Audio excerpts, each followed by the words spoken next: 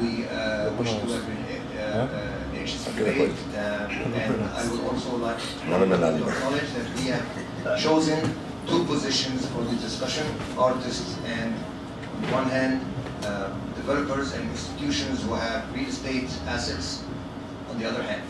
That means that there are many other different positions in the audience that we would like to engage their opinion to broaden the discussion and have a rich debate today. Thank you very much, and Mohammed.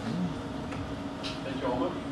Actually, I'd like to thank Omar and Pat for organizing this panel and for hosting, which is always a good time to remember that we are here because the state is not providing society with spaces where these conversations should be held. This is a conversation that would be suited for a municipality. Of course, that's not what the mission of municipality or municipal structures how they function right now. So we're here and we're thankful for it.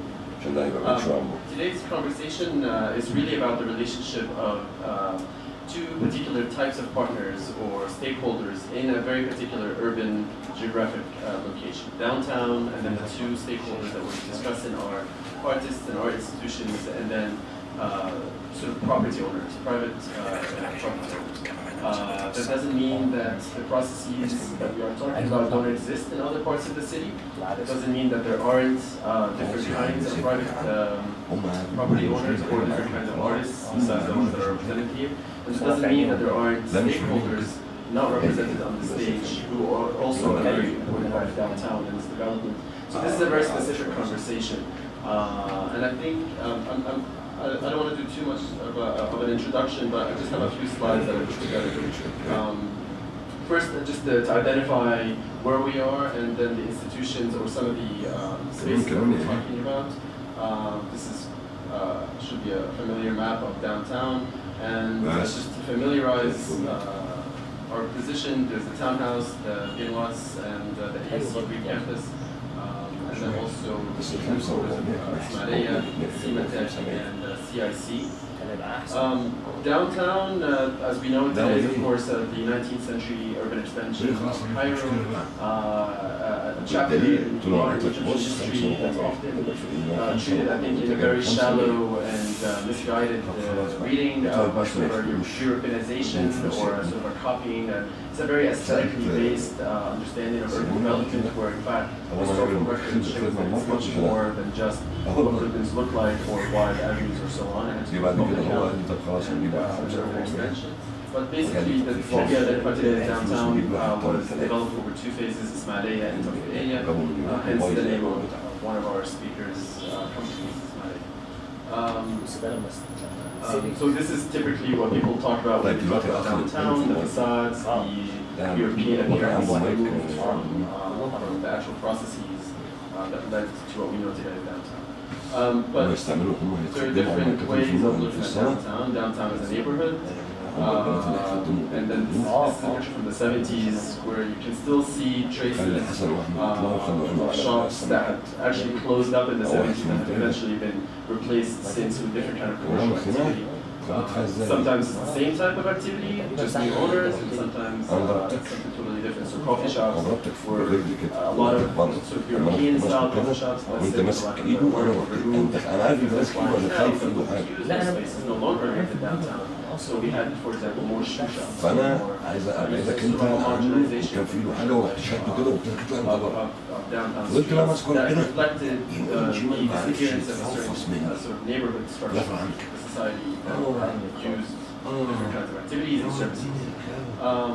and just to remind us, we're not the only ones as civil society and just really more concerned with downtown. The government itself had some aspirations and dreams not too long ago. This is a snapshot image of one such vision for the future of downtown.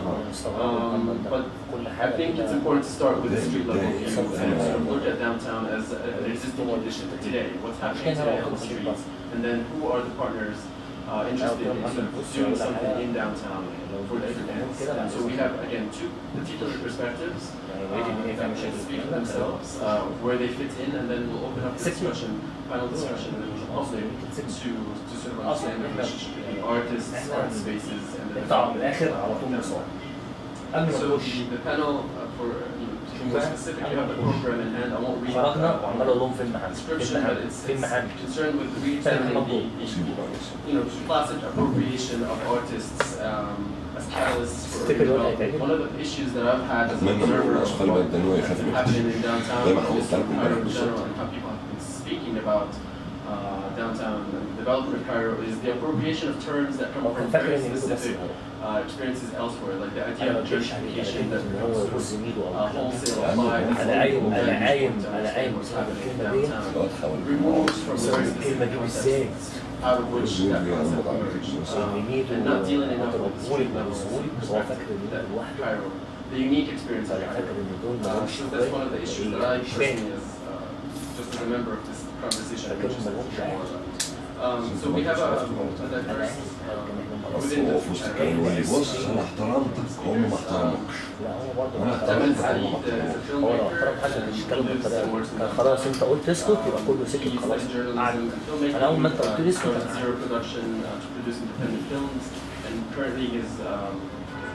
establishing Cimatheque, which is a space for alternative cinema here in downtown on Adi Street. And currently he's also finishing his first feature film, The Last Days of the City, due out شفت الصدارة؟ soon, hopefully soon. ربنا بيسجل؟ Heba Farid is a multidisciplinary artist based in Cairo, also who also has a background in landscape architecture, fine arts, and theory. Since 2004, she has been working on an independent multidisciplinary art and research project about Naima Masriya, an early 20th century performer from the phonograph era of Egyptian Arabic music. She's also a founding member of the CIC, Contemporary Image Collective.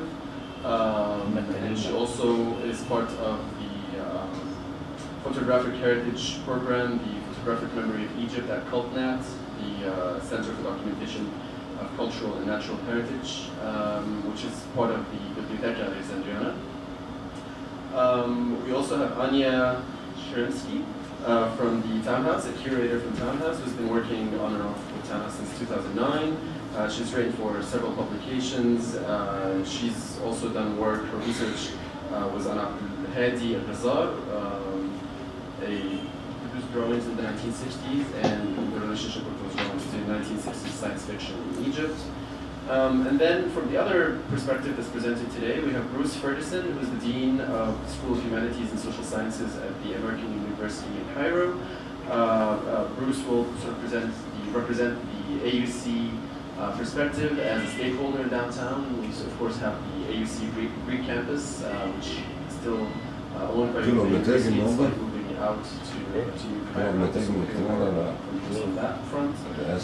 And then Karim al-Shafai, who's a small medium-sized company, particularly in the textile industry, also the brains behind Ismailia, which is one of the only the companies that are so interested in downtown, developing downtown, to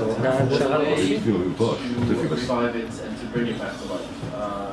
Karim's perspective is that private capital will be an integral part of private downtown.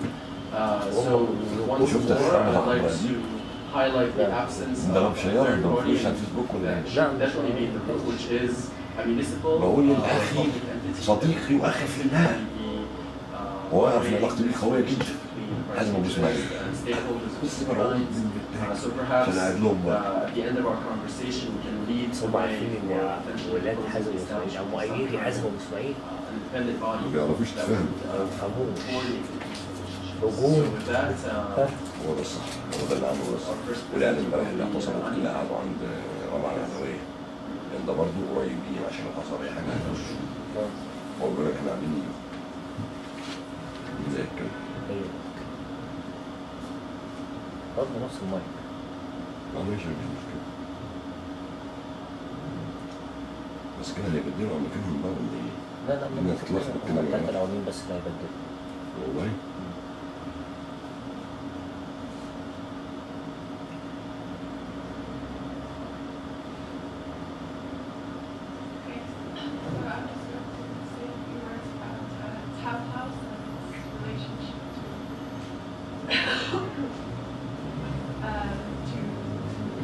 Downtown to the street and occupies, which is a relationship that's usually the first thing that people remark on when they visit the townhouse for the first time. So this is an old mind map that I think a resident artist made for Townhouse several years ago. So it's a bit dated. You'll see some labels and categories on it. Don't apply anymore. But I wanted to show it to you as an illustration of how difficult it is to say what Townhouse does, you know, in the 5 minutes on one slide. It's a space that was founded in 1998 with an exhibitions mandate, but as it grew, its mandate sort of exponentially unfolded and multiplied as it grew out in space and as Townhouse forged several new relationships with different types of stakeholders. So much more than just an exhibition space, it's also kind of a community center that fosters outreach and education programs, hosts international resident artist exchanges. الساعة So associated with Robert Theater. يعني 8 خلاص.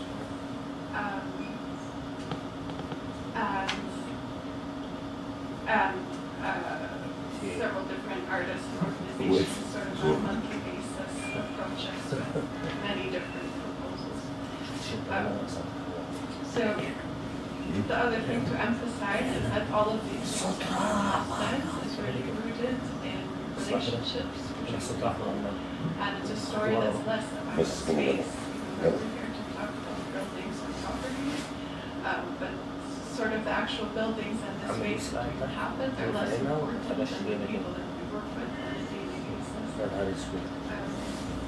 تعرف عملت لي ايه؟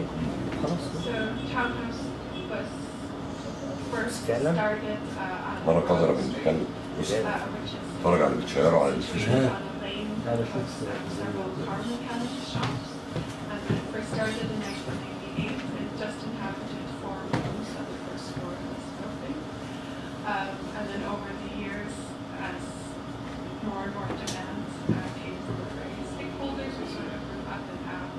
So from those first 4 rooms, which are now remain exhibition space on the first floor, we now have a library and artist archives in our offices on the 2nd floor.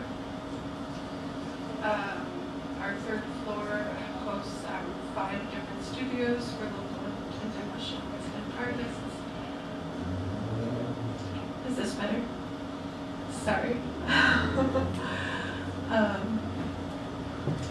We also around 2004 started to use this old paper factory, which is 650 square meter property. So I think the biggest exhibition, at least independent exhibition space in the city. And shortly thereafter, we also took over an abandoned garage, which is close by, which became the Robert Theater.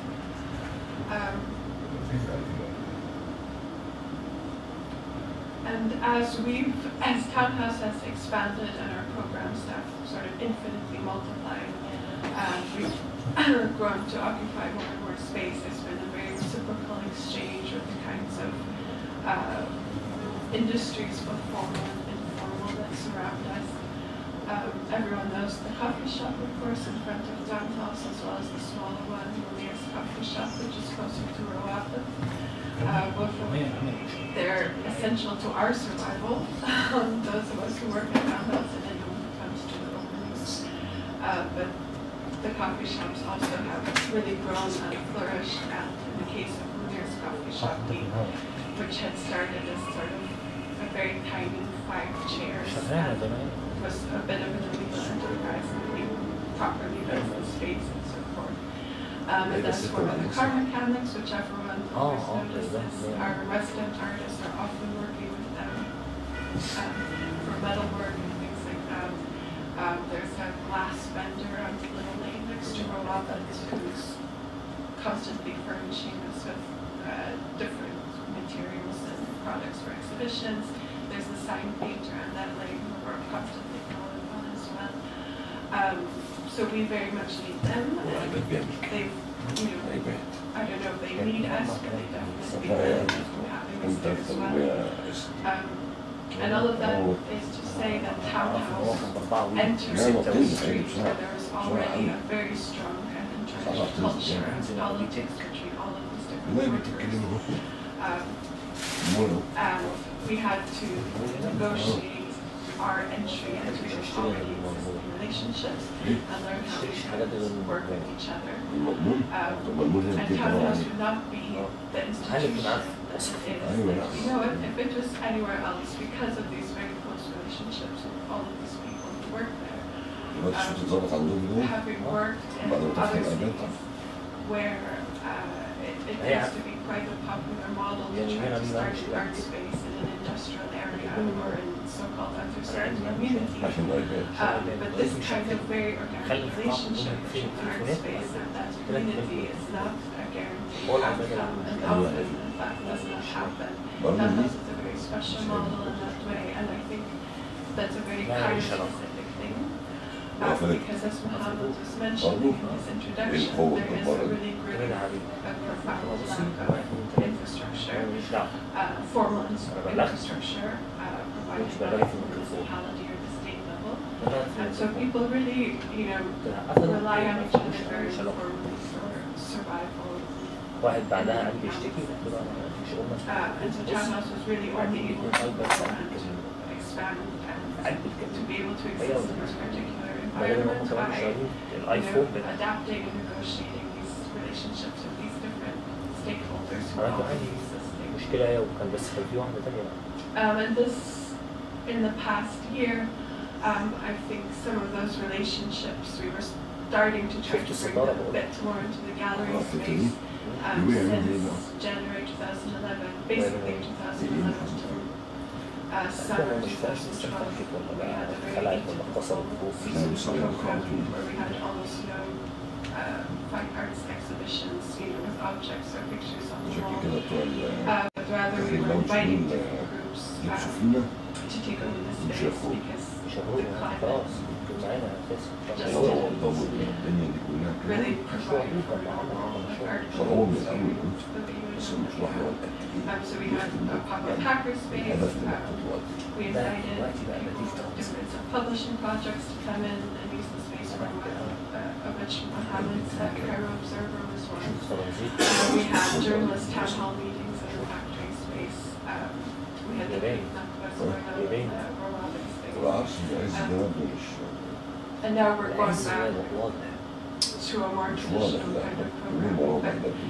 I just wanted to mention last year's these kinds of experimental initiatives as an example of how important those human relationships are. So when we're talking about Townhouse's relationships with the city vis-a-vis, you know, so-called revitalization or gentrification issues, well, we acknowledge that we're essentially a part of any kind of gentrification.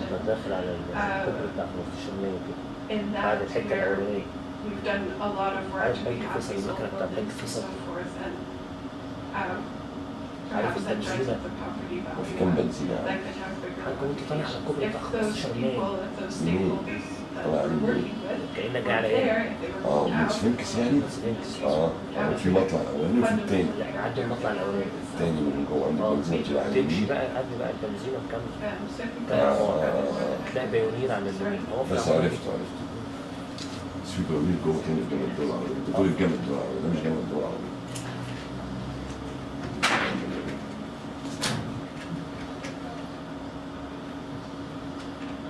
So we'll just do these short presentations, and if you have any questions, please write them down. إذا واحد اتغير مع ثلاثة خلي بالك. And then you will also engage with questions. So please write down your كده بقى عكس. 3 2 1.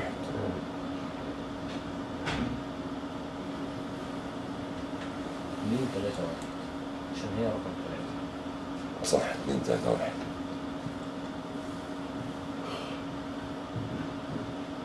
Hi, my name is Karim Shafii and I'm the Chairman and CEO of Ismailia. I'm going to present Ismailia very briefly and try and explain it from purely from a real estate point of view, but also how we view art and what we do with art, even though the presentation is not really developed for that purpose. Basically, our company, what it does is it applies the old buildings in downtown with the purpose of refurbishing there. Why did we choose downtown? Because we find that the architectural heritage is very unique. Also, the urban heritage is very unique. It's actually, downtown is the only place in Cairo town that has a functional sidewalk, for instance.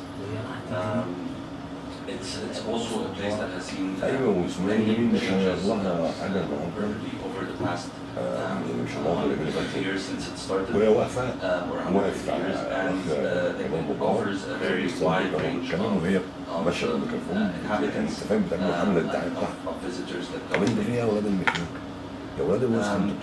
We also see that downtown is central. It's actually all the main roads going through it. So we think this makes a lot of sense that it should be a lot more used than what it is being used for today. Statistics that might appear later in the presentation is that we have around 30% of all the units in downtown are closed. Less than 7% of the space in downtown is being occupied by tenants. The rest is being occupied by commercial activities, warehouses, etc. So downtown as a central place that has all the routes going through it, be it the train station, bus stations, metro stations, the main streets, that's totally not being utilized as city center like we see them everywhere else. When we started this project in 2008, we realized that there were several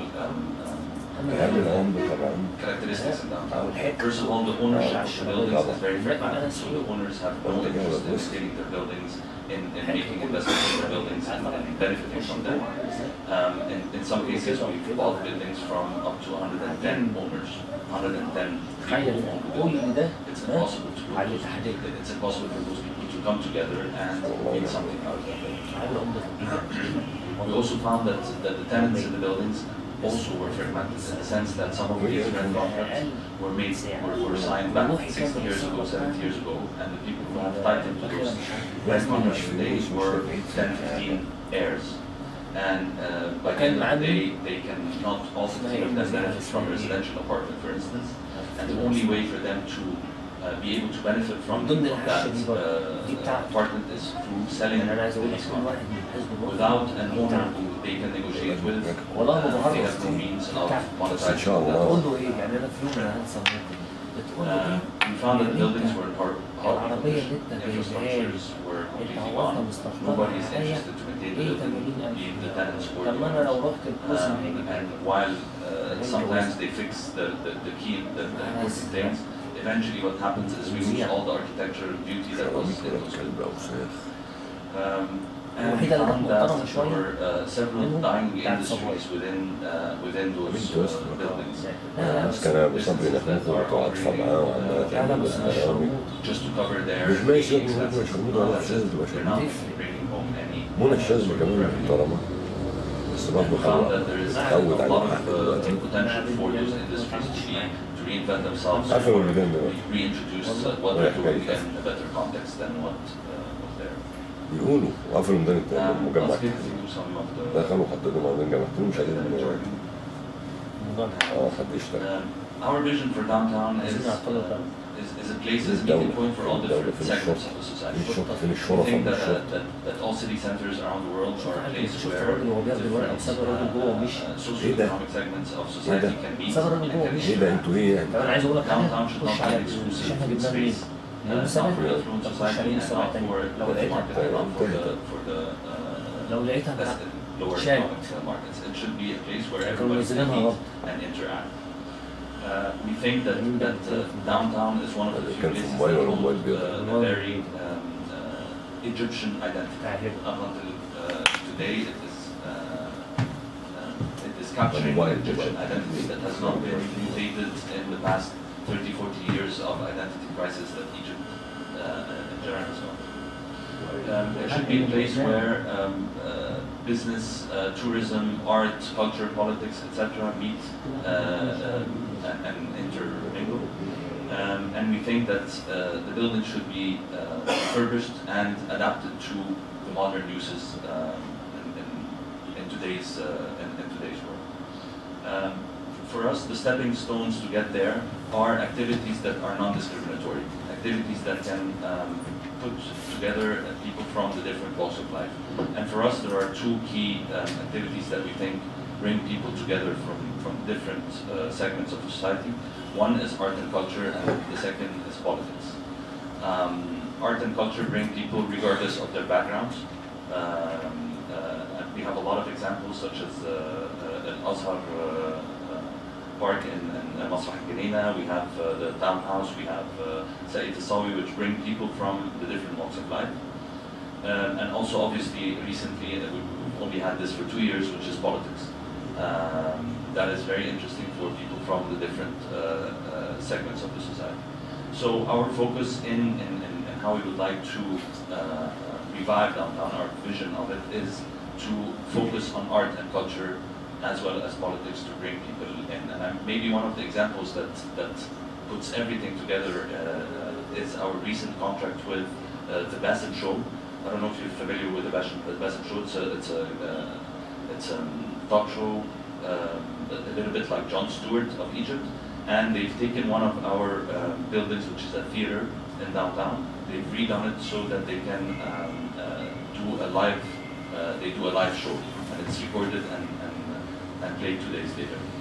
For us, this is a way to readapt the use of a theater, which is an industry that has died in Egypt in the past 15, 20 years. Nobody actually goes to theater anymore. So we're reusing that theater in a function that is very close to it. It's a political show, and it's an artistic show. And that just goes to say, this is a very, very good example of how we want to push forward our vision of that.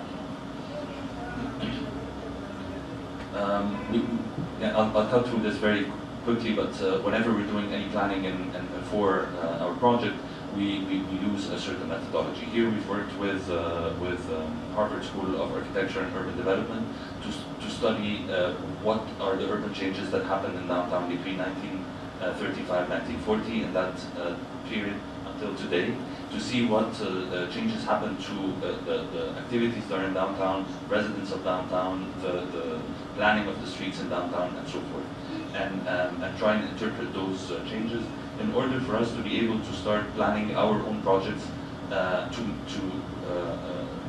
fit into what is there in downtown today. We do not want to approach this from a top-down approach.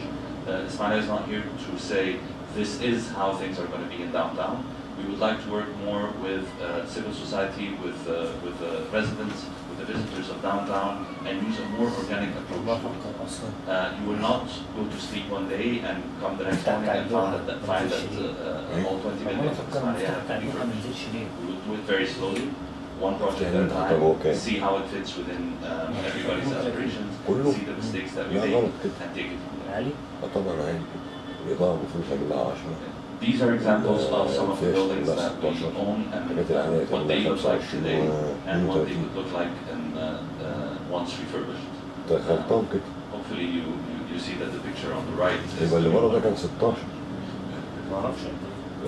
these are ideas of how to use the rooftops. And by the way, there's a big myth that all the rooftops in downtown are occupied with tenants. This is not true. In all 20 buildings, we have about 8 or 9 residents on rooftops, and basically in one building. And all other buildings that we've bought never had any residents. This is another passage on how to use. كملت عليها شغل؟ لا مش لسه كله عدته من الأول. طيب يعني إذا واحد هو اللي عامله عندنا احنا عربي. What we've done over the past 3 or 4 years is we've worked with a lot of art institutions and artists on providing some space, some financial support for them to be able to hold their exhibitions and their البرايز كلها تعمل لها the development of the CAF, which is the Downtown Contemporary Art أكتر من البرايز شغال مثلا that took place last year. بتاع المطبخ Some of you might not have heard about it because of everything that was happening. It was very low. I think this year's session is going to be much more explosive.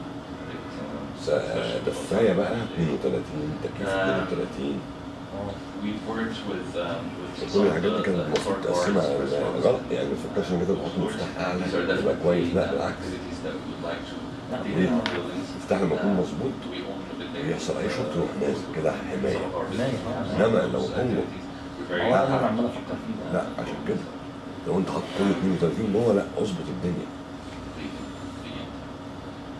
Our concerns and challenges is that so far what Muhammad spoke about earlier, so we are a private sector company, and so far we've been doing everything we want without anybody stopping us, and that's wrong. We should not be entrusted with shaping what downtown should look like. We think that there is a huge role for civil society, and eventually a government should be active in protecting downtown, planning it, making sure that whoever is investing is investing according to a specific vision. We think that the private sector has a very important role in development. We just have to align their economic interests with the interests of the society, preserving architecture and urban heritage. لو عليه فيش حط 16 زمر. اوصل كله اوصل بس ديت الاول وبعد كده مش هبدا ضغط عالي مش الحاجات اللي فيها ضغط مش هنشغلها. كده خلاص اتكلمنا. طيب جاهز بقى؟ لا لا كبير. واحد اهبل هيروح يقعد يفك المايك اتفضل. ده رقم 6 هو فاكر ان المايك كده مش مفتوح. اهو فاكر. اوكي. افتح مش هتفتح.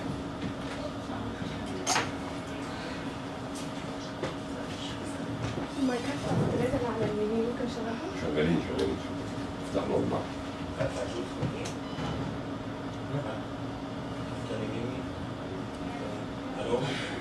اوكي.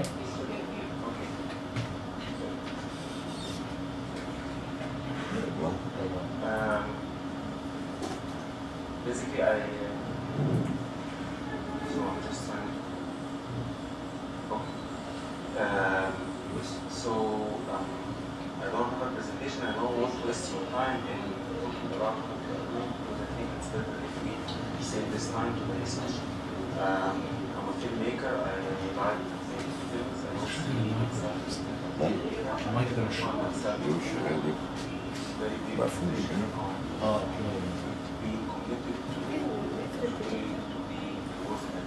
خلاص مش محتاجين تاني. It's the same actors or something like the infrastructure of the independent cinema in Egypt to be able to make the films that they want to make that they don't feel.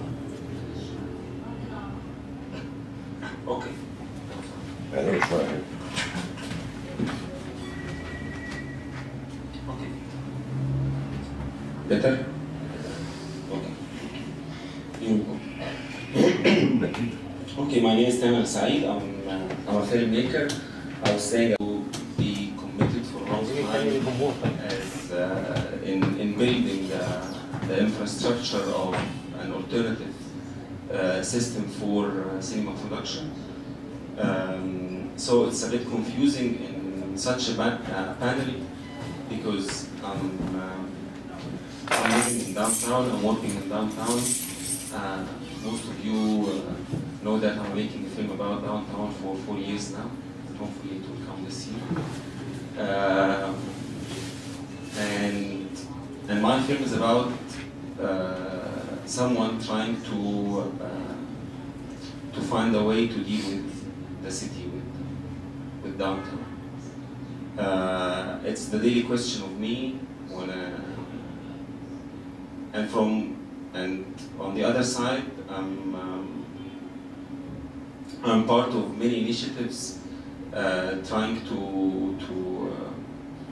deal with the art scene, with the alternative art scene in Egypt generally and in downtown particularly. And I think I have to present Cimatheque very quickly because I don't want to waste your time and save this time for the discussion. Cimatheque is a space to support the alternative cinema expression in Cairo. The idea is to have a hub for independent filmmakers and for cinephile to see films and to argue and to discuss and to do workshops. It's a space equipped with, hopefully it will be a screening hall for 100 people, and a library and mediathek of films and books, and a cafeteria, and a lab for analog films for 16mm and 8mm, and a multi-purpose space for workshops and as a workspace for people who need to have a place to work. I don't want to say much, but I have a lot of comments about things that maybe we can talk about.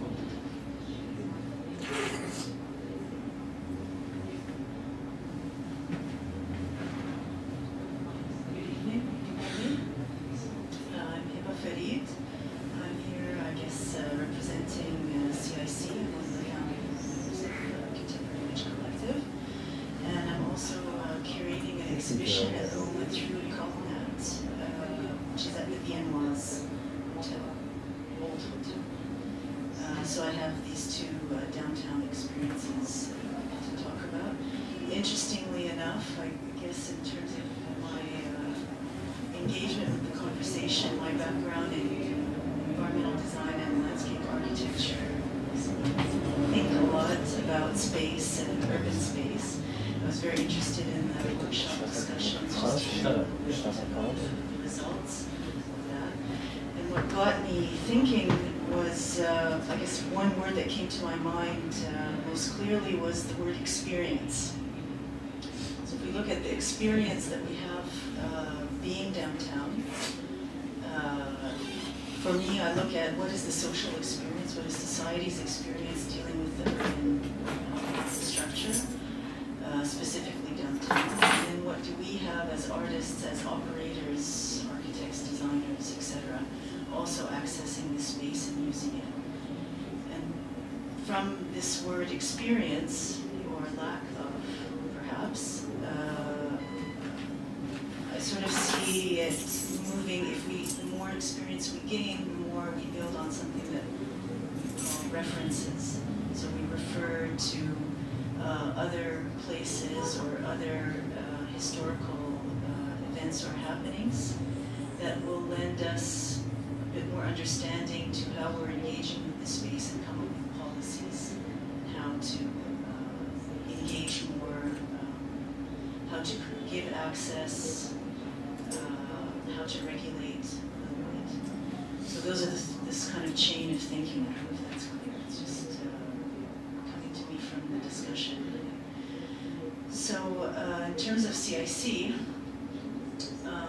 our experience as an artist-run institution, how we started, was essentially from coming a little bit more from my experience coming from another country, also dealing with artist-run spaces that start in downgraded urban areas, warehouses, factory spaces, things that are not necessarily being used or valued by the general public, but artists moving in, squatting sometimes, but then the municipality also having some kind of policy or gesture towards the arts and cultural world by granting spaces, either for free or for reduced rent, providing help in terms of rehabilitation. So this idea of reusing, rehabilitating old spaces for cultural activities that also draw a crowd. So I'm coming from this experience already. So it was very important for us at CIC to choose a location that was downtown. We had had other options, but downtown had the most natural appeal to us. Not only because of the architecture or the beauty of it or our appreciation of it from a cultural level, but also in terms of access and what it means to be in the center of the city.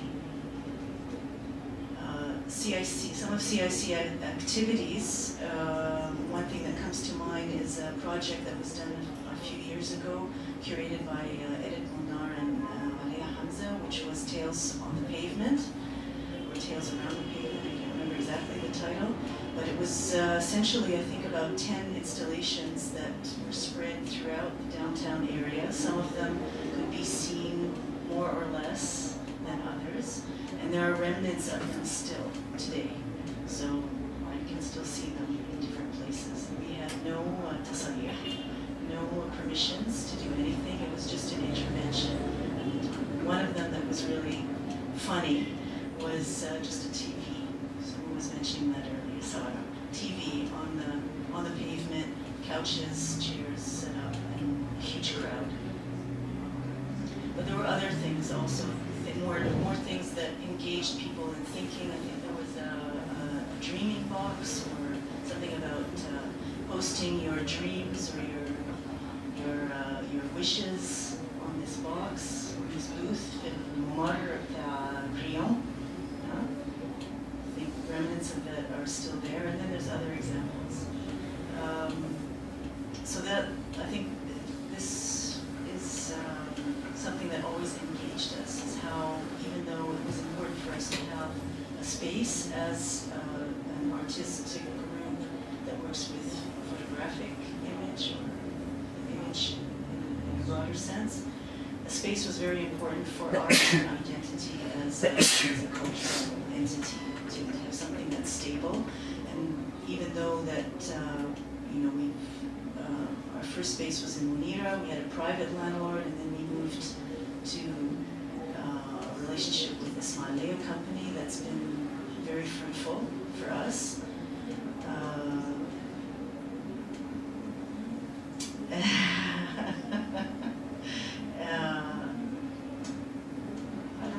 I think gentrification, or this idea, this word, is maybe a result of, but it was never really an impetus for us thinking in this way. Bruce also introduce himself in the discussion. Sure. I sort of feel like I'm in a Shakespearean drama. I can't see this side of the audience. And it's kind of like one of those things where you go off stage, you kill somebody, and then you come back on stage, which I've always appreciated about Shakespeare, actually. So you watch out over there. So AUC is a private university. It's, as probably most people in this room know it, in some ways better than I do it, and even more intimately if you were involved with it, particularly when it was only downtown. It's now on 2 campuses, downtown and out in New Cairo. It's an old university. It's been around in Egypt for well over 90 years. We're moving towards our 100th anniversary, but it's a small university. It only has less than 6,000 students. When you look at the institutions of higher learning in Egypt, like Cairo University and so on, where they have hundreds of thousands of students, you realize just how small it is. But of course it occupies a disproportionate amount of land in downtown Cairo through its historical circumstances. A few years ago, the board's attempt was to move all of the undergraduate activity out to New Cairo, and that happened and was successful and sort of in advance of the revolution, and that's allowed us probably to continue to operate in a way that would have been much more difficult to operate if we had remained only downtown. What we've intended to do downtown is to operate graduate classes, the CASA, which is the Consortium of Arabic Studies Abroad classes, the Management Center, which is open to all kinds of citizens and all kinds of classes, Continue Education, which services between 50 and 60,000 people a year, that is located not just downtown, but also in Heliopolis and also in Alexandria. And our intention was to maintain a robust cultural presence downtown, by which we mean theaters, galleries, and spaces for intellectual activities. Obviously, during the last 2 years, because the campus has been both open and closed due to circumstances beyond its control, has had fences or walls built at either end of 2 of its main access streets. We've been able to sometimes accommodate large audiences, like for Noam Chomsky or Judith Butler, for instance. But we've also been closed from time to time and canceled many public events which we would have preferred to have downtown. We have, through the good graces of the Ford Foundation, been able to increase the capacity and the technology in the Cimatheque Theater so that it will can be used in various kinds of ways as we move forward that will make it even better technically. And we've moved into an agreement with Ahmed to have his group use that theater about half of the year so that it can be used for other kinds of events than AUC events. We're working with Hassan Abasida to design a foyer kind of gallery cafe entrance to the Cimatheque Theater so that it can be separated from the security of the Cimatheque building itself. But as I say, there's a whole series of things that are out of our control. Obviously, if you look at the Lycée building, you understand what the kind of fears that we have about the vulnerability of the spaces downtown. With regard to the specifics of it, the Greek campus was originally thought to be saleable and for sale after we moved to the new campus, but we've since decided that we'd like to keep it, and we're looking for leasees to take it up, but leasees who have the spirit of education or pedagogy as well as entrepreneurship. So we're looking at doing that, and we seem to have some things on the horizon there. The Cimatheque building itself, which is used for continuing education, will continue to be used for that, and the old campus will be continued to use for the kinds of uses I just described, and hopefully will be more of a major player if whatever the term is, normalcy returns, something like that. And probably the only part of our assets that might be sold would be the Rare Books and the Rare Books Library, which is a smaller building that we have downtown. It's my belief, and I think other people's belief, and I've heard it from people on this panel and elsewhere, that in order for there to be a robust cultural activity and for us to be a partner in it, that there's a whole ecosystem that has to be developed, and that ecosystem involves the schools, it involves museums, galleries, film societies, the kind of thing that Tamer is describing, collectors, academics, critics, dancers, the whole works, and that at this point, obviously in a city of this size, that seems like a very constricted ecosystem, and one that has to be expanded and has to be much healthier than it is. I think those are sort of the main points I'd like to make reference to. Great. I think we should open up the discussion, but I'll start with a question, something that Tamer said about the importance of an alternative art scene, and then sort of one of the themes that came up through the different speakers is the importance of downtown for whatever they're interested in, whether it's developing property or developing a cultural sort of center. Tamer, if you could start off the conversation by letting us know alternative to what? Where is the non-alternative? What is the normal sort of scene that downtown sort of presents an alternative cultural sphere as opposed to whatever something else? And what do you see in relationship to sort of the other perspective presented? So the space owners. As a producer of art. You mean my relationship to the space owners? Yeah. Within the framework of an alternative art scene. Yeah. Okay. So I'm coming from my vision, which I think I share with many of my friends and many people I know, that downtown has to be a place for everyone. And it's a place that has to reflect the diversity of the society. So we cannot exclude any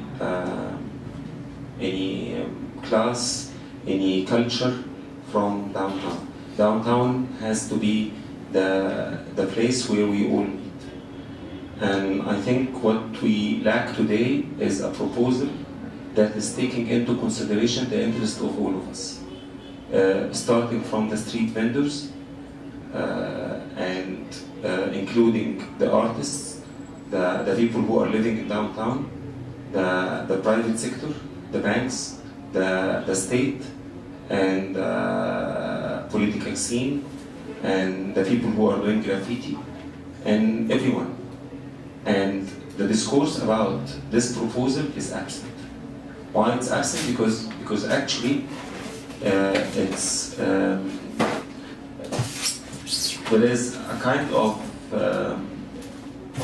imagination or a vision that is, I think, many, not all, many sides of this image think that they will rule downtown exclusively. And I think excluding the others is not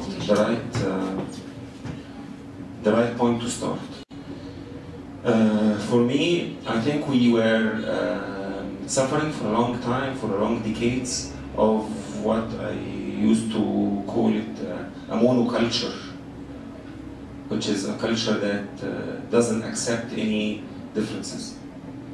And in a way, the importance of the alternative art scene, that it's the counter front to this culture, and it skewed the diversity of the society.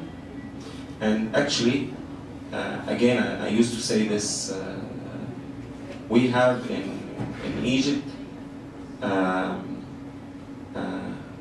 about 190,000 mosques, and we have 230 streets.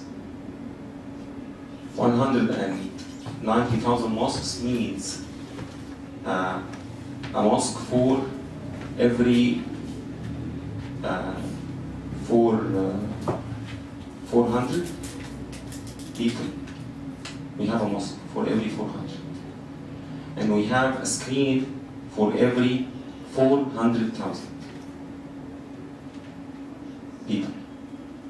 So, I mean, I think that it's obvious.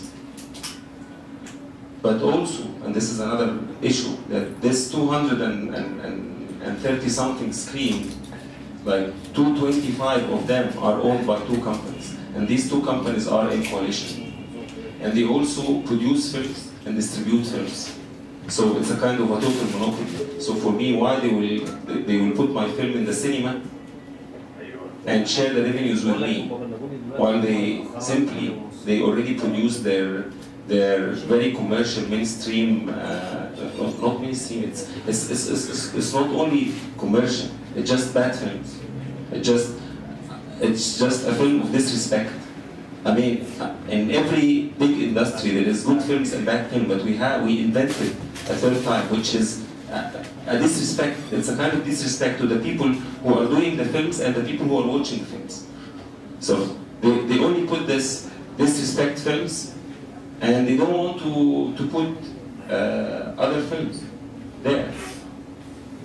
So back to your question, and I'm happy that it's the first time we all here to talk, and I hope, and I want to link this to all the introduction that we got, and I hope that we will not create any hard feelings, especially to my dear friend Karim. Speaking of which, Karim and Bruce, actually, it seems like yeah. this is... Bruce, this is the first time we meet, and this is also very significant. I mean, I'm living in downtown, I'm working in downtown for more than 20 years, and this is the first time we meet. And it's very significant. I think it says a lot. Anyway, so, I mean, the thing is, within the vision of, I mean, many of my friends who are here in this, who are attending this panel, are actually killing themselves to try to find a space to present their art. And I know all of them, I know most of them, and most of them are actually do nothing but be part in this daily question of how we find a space to present what we want to do, how we secure the money that we need to do that we need to produce our work, and how we distribute our work. On the other hand, I think there is a total absence from the state, and actually, let's face the reality. The state doesn't like art. The state hates art. It's very simple, it's obvious. They said it to us by all means, and we need to understand this. They don't like us, they don't like what we do, and it's better for them if we are not exist. Okay, so let's forget about the state. And yeah, because it's obvious. On the other hand, what I'm saying is, in this situation, we need to come up with a proposal. This proposal, I think it will come only from the civic sector. It will not come from the state. The state doesn't want anything to be changed. This proposal will come only from us. And the problem is we don't do the proposal. Why we don't do the proposal? Because we don't find a platform to meet and to talk and to discuss and to come up together with a proposal that is going to benefit all of us. And it will simply be for the interest of all of us. I will just say to Karim, and Karim really is a dear friend. I will ask Karim.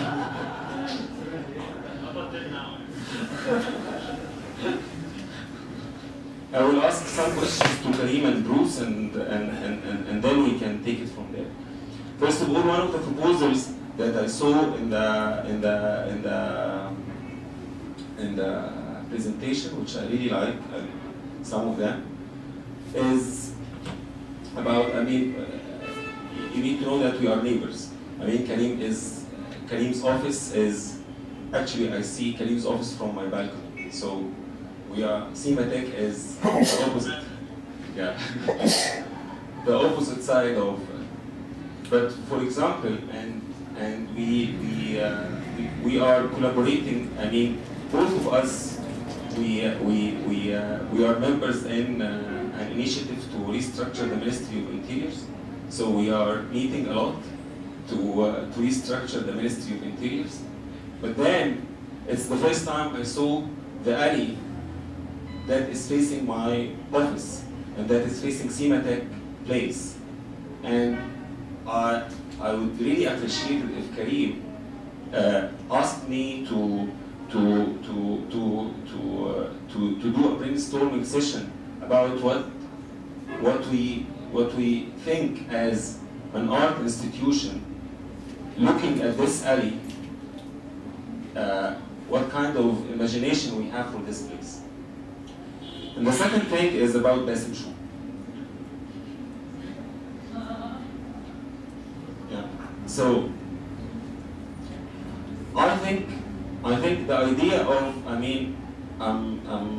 I do believe that let's take, Ismailia wants to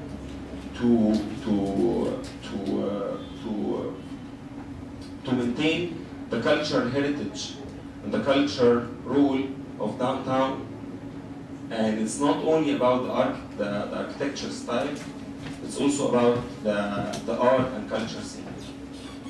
But the question is, and correct me if I'm wrong, we didn't till now, since you started till now, did you do any kind of meetings with this culture scene, with this art scene? Did you ask and it's the same question to Bruce, did you ask the artists and the art institutions and the cultural institutions in downtown, what do you think what kind of imagination you have for downtown? I would say we want also to ask the street vendors, but this starts by the artists. Yeah.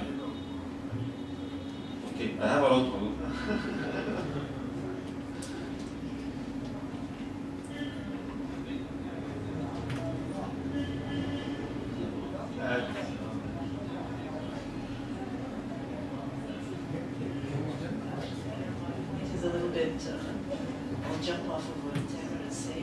about this idea of lack of imagination, which is coming from my experience. To be able to imagine or to have a vision, you need to be able to have something, I guess, material also, in a sense. So when I saw the Muri Sushi he's talking about, to me, that hit me very strongly because this is the former Kodak. Right? So can we do something from that line? If I make a parallel to the exhibition that I have up now in the Viennoise, the idea was to rehabilitate the building, keeping its character. The technicians that I was working with were horrified that I didn't want to tear off the wallpaper or paint the place. All I wanted to do was just clean it. That's it. You leave it as it is. So there is a certain character and relevance to these spaces that are really decaying. And yes, to engage other thinkers in how we can approach this. There are greening space or احطه عشان تفتكري يعني ان انا في اللي انا فيه ده هفتكر ان انا احط الموبايل على الشاحن بس مش هفتكر عمري ان انا احط الموبايل على الشاحن ابدا يعني. Put some framing around this. It sounds like there are artists who are looking for space. ما حطيتوش طبعا على الشاحن، ما حطيتش اصلا احطه على الشاحن. Someone representing an institution that owns كفايه ان انا space. طبعا جيت هنا طبعا الناس كلها قاعده مستنيه الدنيا متأخرة الدنيا بايظه اصلا خالص. So what are the challenges? Where, why? It seems like this should work out. What's missing? I mean, I think Tomer's question is the right question. I mean, when I first came a couple of years ago, we started talking with various people. I mean, we talked with CIC very briefly about the possibility of doing some kind of photographic thing in continuing education. We started talking to various people and started meeting with the artists and also with our alumni or people who have graduated and then are some of these artists who are downtown and elsewhere and so on. And what did they need? And so on, but it, you know, just got disrupted and everything got thrown into a stage where it's very difficult to plan, it's very difficult to raise capital to do any of these kinds of things, but our desire is there and our desire to become and maintain a robust cultural center in the city and the downtown sector in partnership with any number of other kinds of already existing or about to exist institutions is very sincere. You know, انا الراجل يشتكي بكره يعني هو يقول له الحمد لله ويشتكي بعد كده. هو ده اللي علينا. So, I mean, when Tomer describes what he's doing with the Cimatheque, we discussed in our cultures department or unit of the Department of the Arts.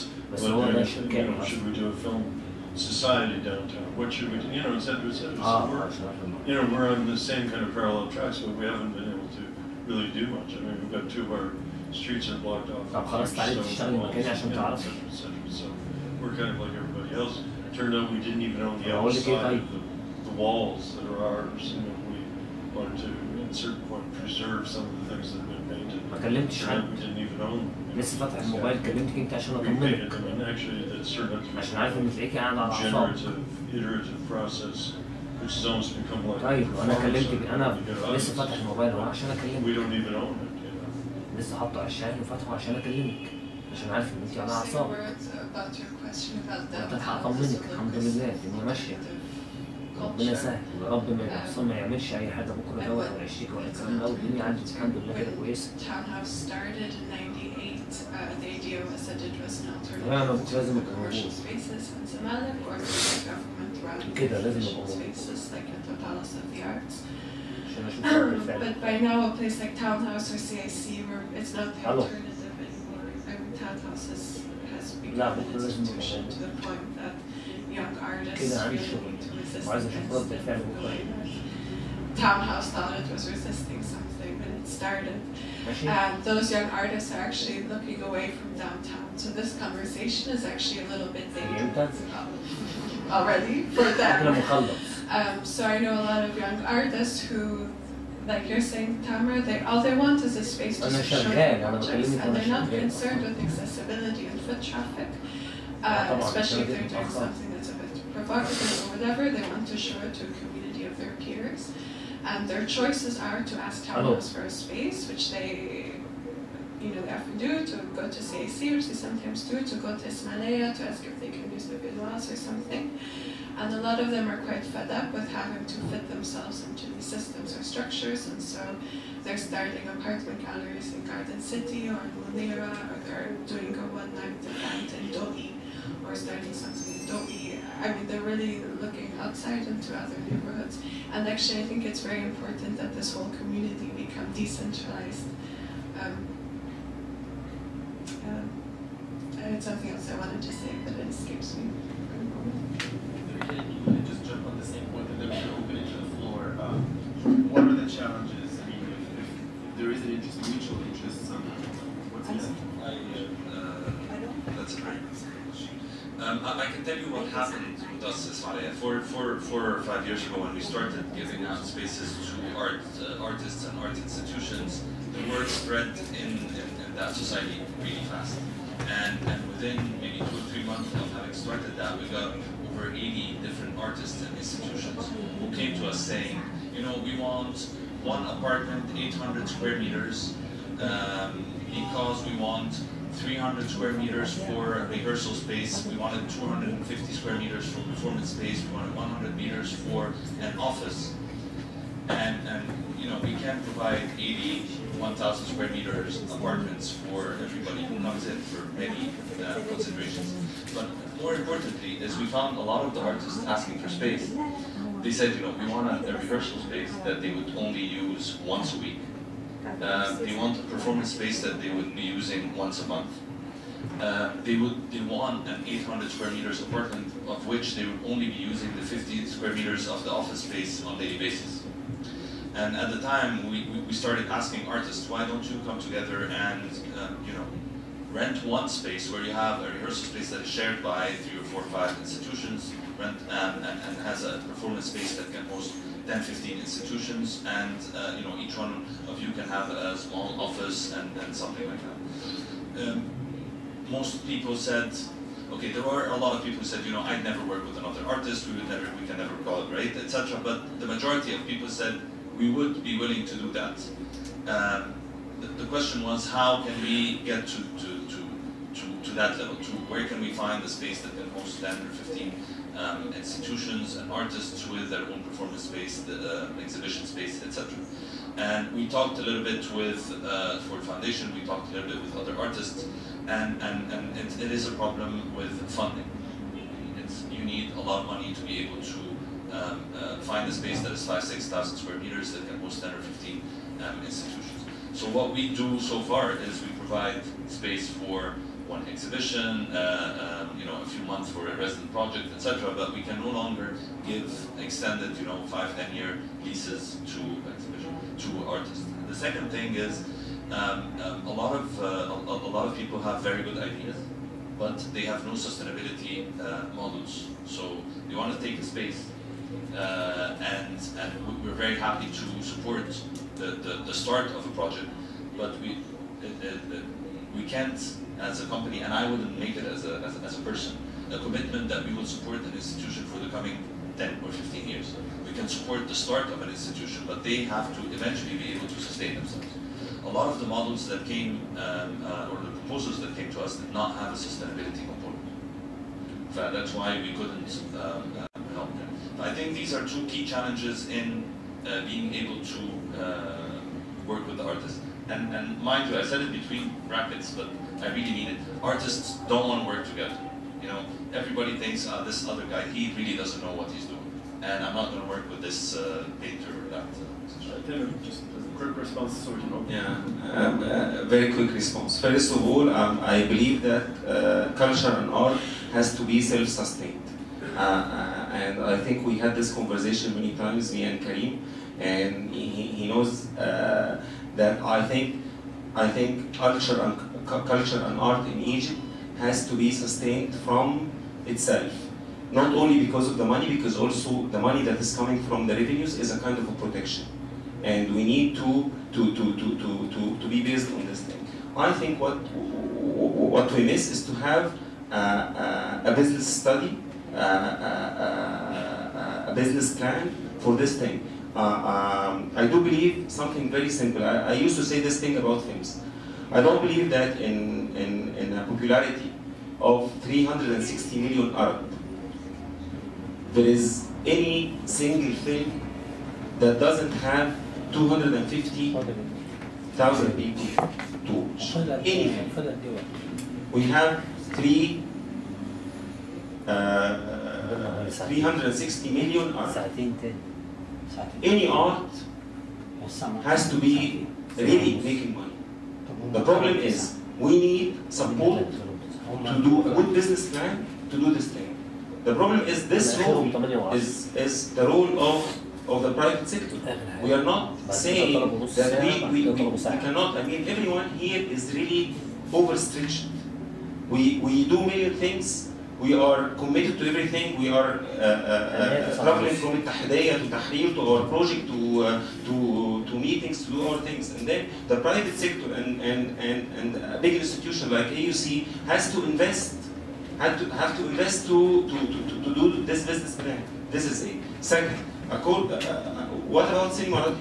Why, when you had this choice of using Cimatheque, why you commit to passive show rather than make it as a space shared by artists?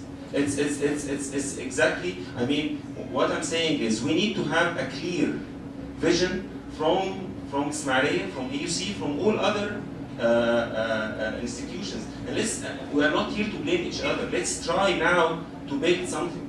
We need to have a clear vision saying our vision in art is this and this and that. And then it's our responsibility to respond. Instead of saying artists are working together or not working together, let's announce a vision that we are ready to give this in the coming 5 years, because we believe this is, and actually Karim, the main thing is art and culture is your tool to make your business plan. It's obvious. You need us to be able to sell your buildings. Really, we are the people who will make money for you. Simple. And here are the buyers. So let's open it up a bit. Yeah, please.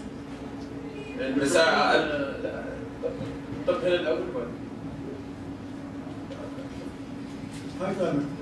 My name is Arisa Dibi. I'm the head of the Visual Culture Program at the American University. What we do, we make good art programs to teach young Egyptian artists to become good artists. So from now to invest in downtown, Bruce said we are 5,000 students, but we're still willing to be part of what's happening in downtown. I think what's missing here is somebody from the government to talk about their vision for downtown. It sounds very sad that the government is not involved in what's happening in Cairo.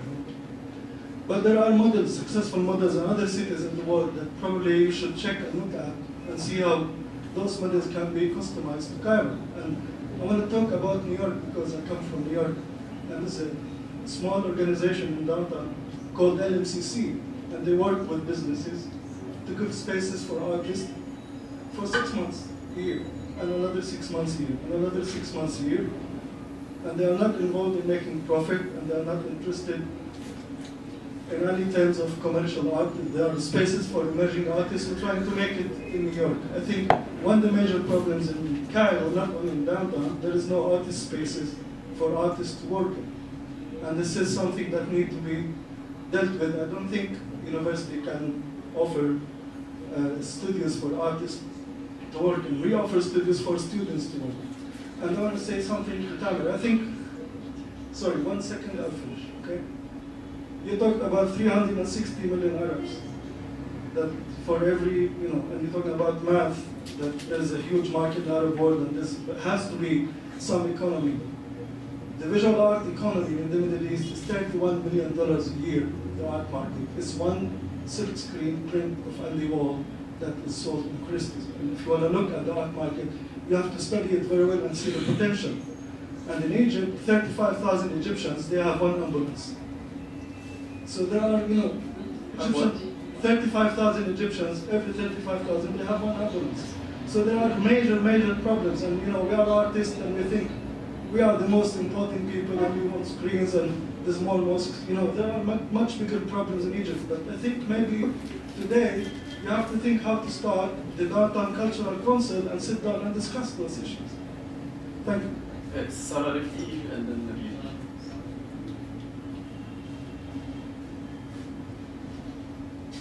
I'll start by saying that I love you all and we're amongst friends and family, so if I overstepped my politeness, it's well meant.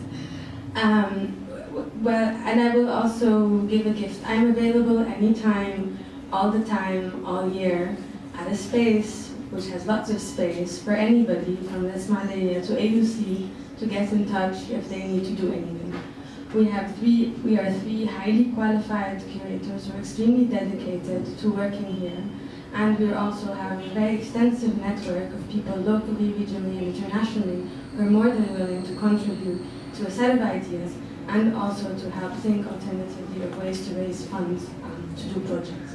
So that said, I don't think the question is a lack of local know-how or resources. Personally, I've also scouted 11 of the Ismailia premises in December 2009 with the possibility of finding a place. The problem then was that the spaces were only available on very short term. I've moved to the west bank of the Nile because the rent is much cheaper than downtown, in fact. I have a house with a garden and 2 mango trees, and I still pay about maybe an eighth or maybe even less than what Townhouse is paying us money for some of its premises. I say that because I am both sort of troubled by the things that are not mentioned, and between the lines of everything that we're talking, we're having two parallel conversations. So on the one hand, we're speaking, I think this can be extremely productive because we are sitting together and we're trying to sort of outline what the problems are. The problem is also not just that young artists are not finding spaces. We have space. Sometimes it's a question of what they're young, maybe what I'm hoping for is if there are young artists in the room that do need space, if we're speaking about them in absentia, then they should say what they need because we're here. If there are people who feel they're paying too much rent, then they should say, because then we can try and find ways to subsidize that. I feel like we should really put our problems on the table. And I do agree, I'm extremely troubled by the fact that walking downtown twice to find out that the cinema has been converted, that there's going to be a Goethe music show, that we can't walk into the cinema to see what's happened, to be told that they've pulled out all the old chairs. All these things are really troubling. It's so deeply troubling that it's really hard to speak about these things like that. And with regards to AUC, it's the same. We are available.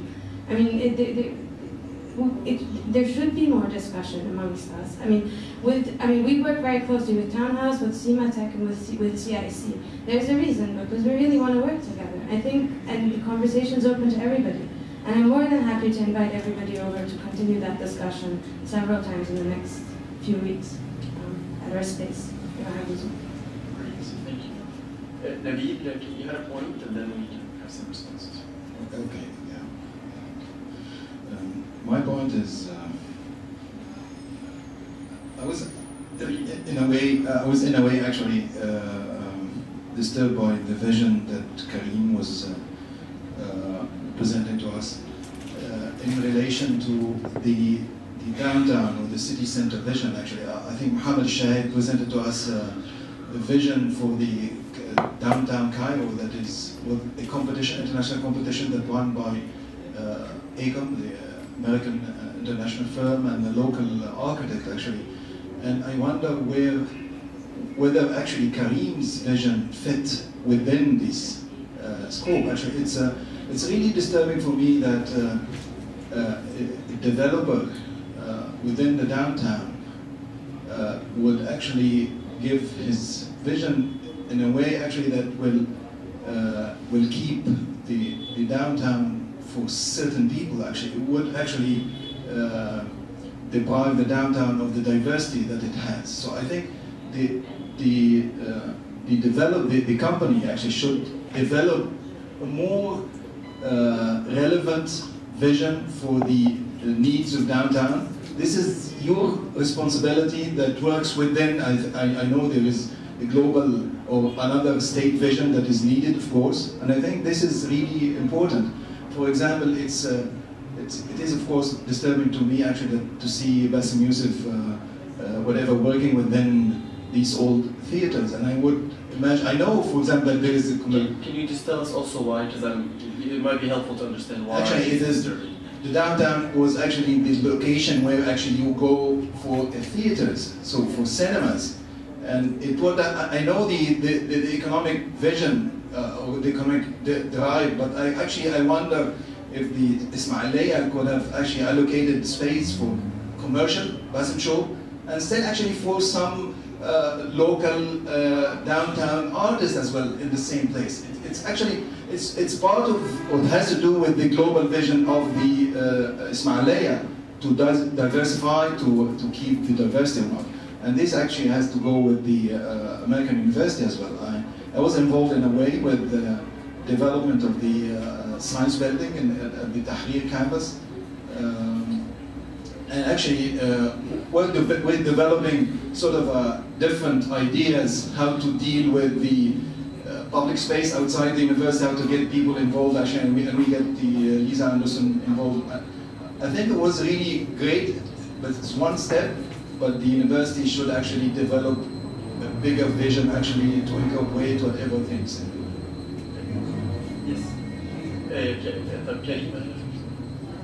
Can I kindly ask people to limit the question to short questions?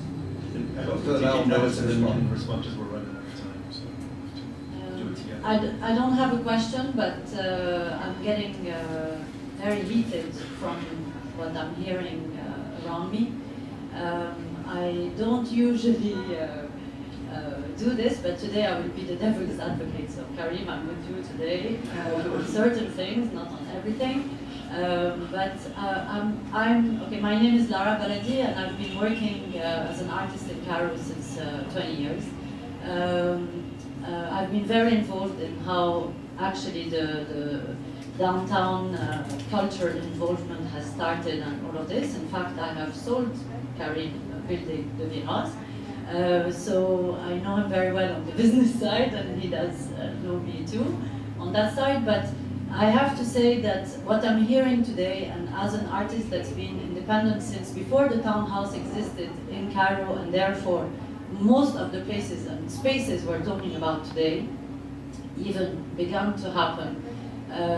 We artists at the time were doing everything on our own. And I'm getting a little bit tired of hearing people saying we should, and you should, and everybody should, and everybody owes us I don't know what. You know, if I'm an artist, it's because I want to be an artist, and it's my problem, it's my responsibility. And if I'm being held by some kind of funding, or some kind of university, or some kind of whatever, then thank God, and it's good for me, and whatever. And I'll be very grateful. But at the end of the day, nobody owes us anything, and Karim doesn't owe us anything. And in fact, you know, if he's not doing the perfect thing in the face of everybody, he may also be doing something that, in fact, nobody has done until he started it with Ismailia a few years ago. So, in fact, what Ismailia is doing may not be perfect today, but it's something that nobody in the sector that he's working in was ever doing before. So, I think, yes, today we need to have very different dialogue, or to develop a dialogue, but we cannot keep expecting everybody else to do things for us. You know, I get very annoyed to hear this. So I would like to say thank you to Karim for all the things he's done with all the artists, and for having continued, in fact, something that the townhouse started with the Viennoise and with a lot of other spaces downtown, and that had been initiated just, you know, very spontaneously in the last 15 and 20 years. And which he's very willingly and very openly accepted to take on and to develop. Thank you. Karima? Very briefly, I'd just like to respond to the general tone of the conversation, also something that Tamer said. Tamer, you're absolutely right. It's the artist and the art scene and the art culture and etc., which is part of the large drawing magnet for people to be interested in downtown and in Ismailia, etc. As somebody who's been involved with Ismailia, as a member of the board of Townhouse, I'm the chairman of the Townhouse board at the moment, I would just like to second what Lara's saying and express Townhouse's extreme deep gratitude to Ismailia for saving Townhouse. I don't think that very many people are aware, because these normally aren't things that are discussed publicly, but since this has been brought to this public discussion in this way, The rent that Townhouse is now owing to Ismailia is a fraction of what we would otherwise be paying the private two families who owned the townhouse space, and that were really had Townhouse by the neck, and Townhouse was at risk of very strong risk of not being able to exist anymore. And Ismailia came in and saved the day because Ismailia saw that having an art space like that was very important to the fabric of downtown and to Ismailia. And again, I'd like to thank Ismailia for having that vision and doing that. So there is an important question that's coming up that I think we should also think about is, yes, we may be lucky to have one company with a particular vision, but there is no governing structure that would guarantee that somebody else can come and also try to compete, let's say, with Ismailia, and then not do what, there is not help artists in any way, or demand something totally different, or tear down the properties altogether. And in fact, this has been happening in neighborhoods surrounding downtown. Part of my problem with downtown is very unique and special, I think, in one way, but also focusing on it has removed all of the attention from the surrounding neighborhoods, the more middle-class neighborhoods that developed side by side. And buildings there have disappeared, have been extinct. The 19th and early 20th century heritage of Abdeen, of all the Goethe, of course, and all the surrounding neighborhood have completely disappeared because also private investors are going there and buying properties, but tearing them down, seeing no interest or investment in the actual architectural heritage or the historical heritage that depends on it, and building something else that makes a lot of money. So square footage is not universal. Some square footage has attached value, I think, which is where the architecture comes.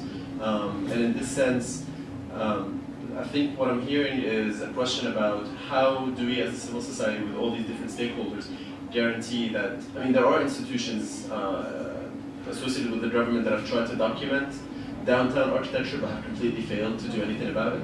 I really wish they had come, and I have to name them because they have to be shamed, the Urban Harmony people, whatever their full name of their institution is. These are people who are paid by the state, who are, they get paid, they have assignments, but they do terrible jobs. And in fact, there's no policy that has come out of it that guarantees that Karim, Tamer, Bruce, and all of us as civil society members can sort of have that relationship. So let's shame people when they do have responsibility. But I want to have another... Do you want to bring some discussion back to the panelists before we take another round of discussion? Yes. Questions, because I think that's going to be our last round because we're running out of time. Okay.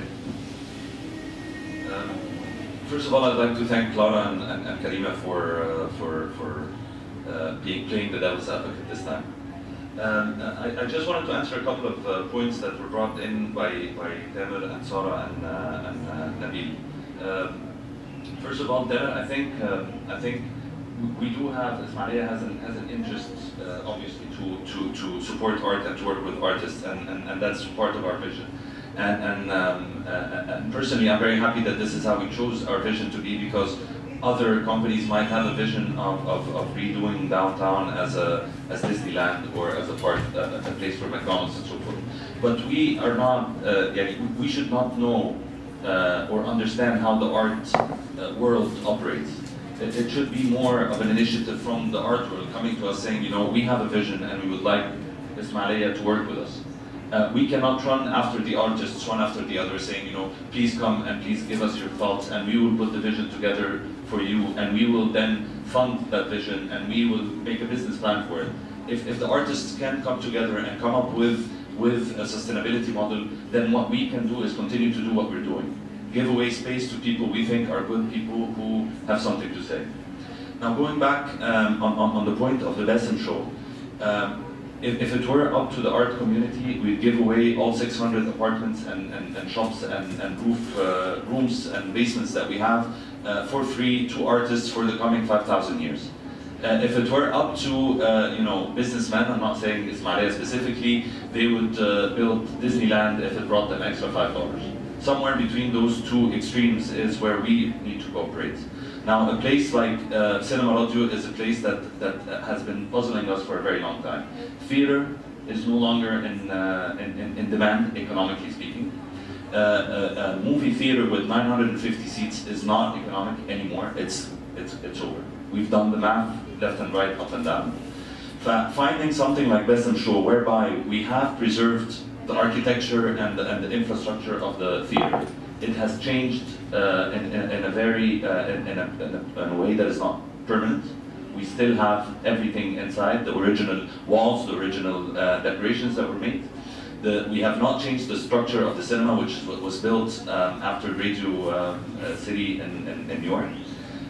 So for us, finding something that is both entertainment, political, that attracts people from all walks of life, and we're not talking about you know, an affluent society exclusively. It covers quite a, you know, everybody watches Bessem Show. Anybody can get an invitation into Bessem Show, regardless of where they live or how much money they have. It's not paid, and it's a company that can pay us rent enough to continue to be able to support other artists who cannot today bring that sort of money. We have to make a balance between activities that bring cash for the company and activities that that we can subsidize.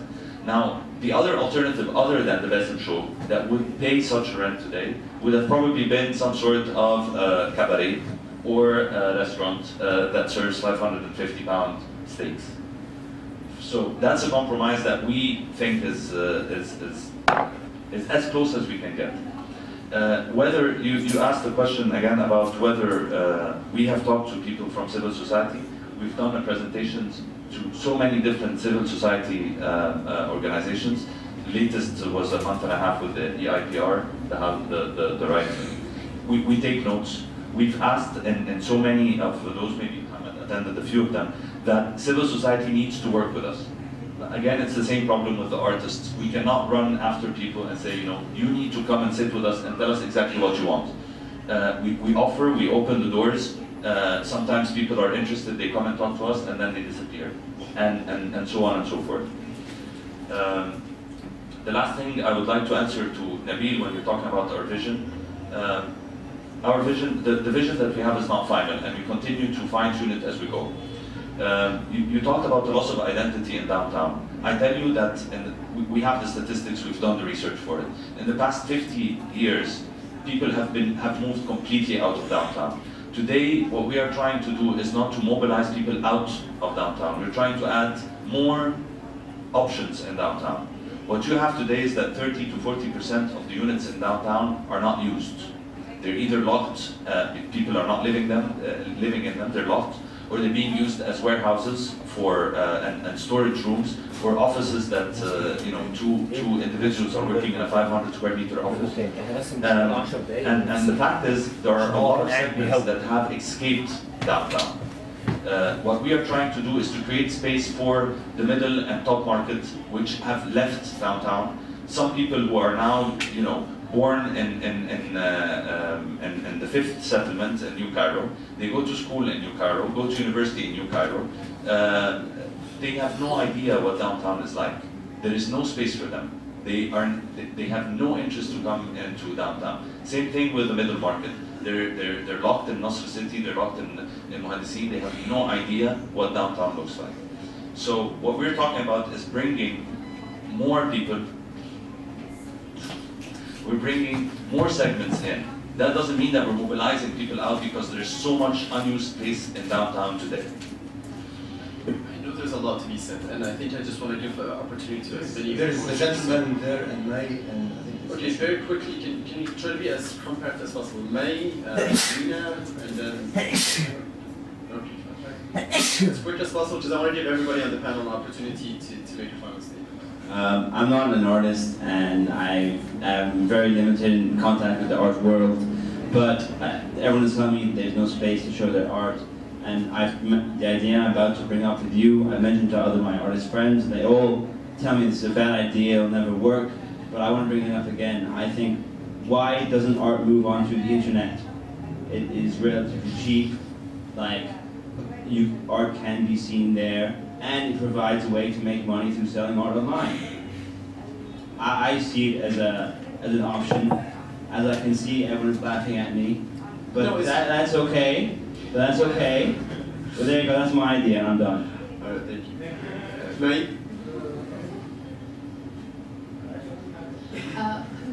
I just feel we keep on going around in circles. We keep on saying the same things because we are not making the effort to involve the government. And I'm sorry, if the urban army doesn't want to come, we ask the governor. If it doesn't want to come, we ask the High, until somebody bloody well comes here. If they don't come, we go to them. And we have this conversation in a way that does not exclude them. The same goes for the rest of the residents and the merchants and the flat owners, etc., who are always excluded from these conversations, and it's getting extremely annoying. That's one. Two, we need to be more creative about the kind of support we give each other. Kareem, the kind of support I would want from you, and I have space in Heliopolis, is not a space. It is how you manage to buy those 20 buildings legally.